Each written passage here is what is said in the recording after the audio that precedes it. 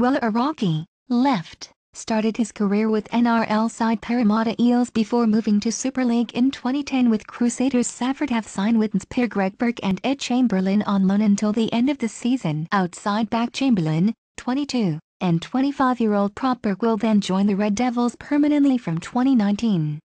With Hauraki moving in the other direction, it's great we've been able to bring 2 new players in at this crucial juncture of the season, Salford Red Devils boss Ian Watson said. Hauraki, 33, will fill in for the injured Heb Cahill at Widnes. The opportunity which has arisen has seen us gain 2 young British players in exchange for Weller, and this is a massive lift to our squad. Hauraki has made 14 appearances for Salford this season. We are excited to be able to bring someone of Weller's ability into the team, Widnes Vikings interim head coach Francis Cummins said. Including 12 starts, and scored 3 tries throughout the season. With injuries, we haven't always had the opportunity to draw on our most senior and experienced players, who are able to guide the team. There are no doubts that Weller will offer real leadership and direction for the team.